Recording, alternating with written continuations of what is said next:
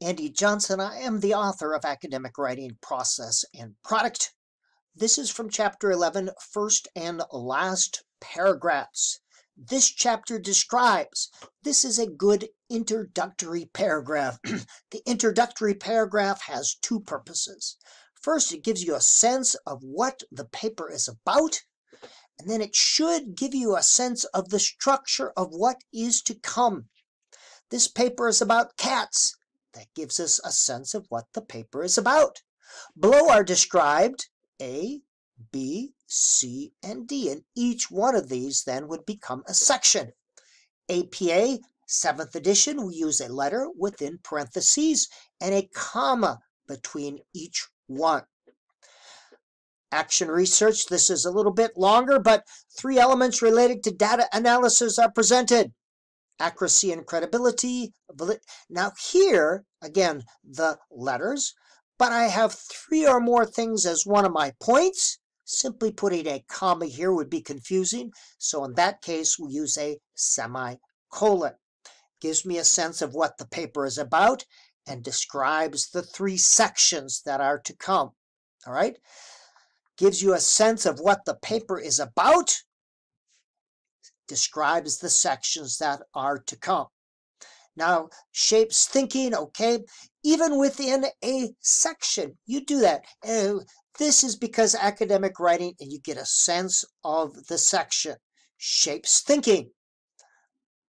And you get a sense of the section, all right? That is how we use introductory paragraphs. And again, an introductory paragraphs gives you a sense of what the paper is about or what the section is about. And then seriation is used to describe each section. The last paragraph should be used to summarize or highlight focal ideas. You shouldn't be introducing new material in the last paragraph. If you're writing a book or a paper with more than one section, you could use it to link section. But in an article or a lit review, generally, the last paragraph should be used to summarize. All right, generally, now chapter 12, paragraph. A paragraph, a group of sentences organized around a similar idea. Paragraphs are friends. They create a physical break between idea and the next. Now look at this big blob of text. That's hard to read. We have no sense of what it is. It also helps us organize our thinking. Big blob of text, blah, blah, blah. That's hard to read. No one likes to do that. Now notice what happens when I break that blob of text into paragraphs. Every time I start a new idea, I start a new paragraph. Much easier to read, and it helps me organize my thinking as a writer. I'm starting a new idea, I start a new paragraph. All right, now if I really want to be cool, I can include my headings and subheadings here, and I've described that previously. This is the level 1 heading, boldface, capitalize, skip a line and indent. Level 2 heading, boldface, italicize. Level 3, indent, and you see. And again, I like using headings and subheadings. It helps me see the structure. And I'm reviewing an idea. This would be a level 3 heading. It would be indent, boldface, capitalize, period, start on the same sentence. All right? You get the idea. When to start a new paragraph? Every paragraph should have a focus or central idea. The idea I grew up with, that the first line conveys a topic sentence, that's not true. Sometimes in paragraphs, there is no topic sentence. Absolutely. But a paragraph should have a central focus. It's a group of similar ideas.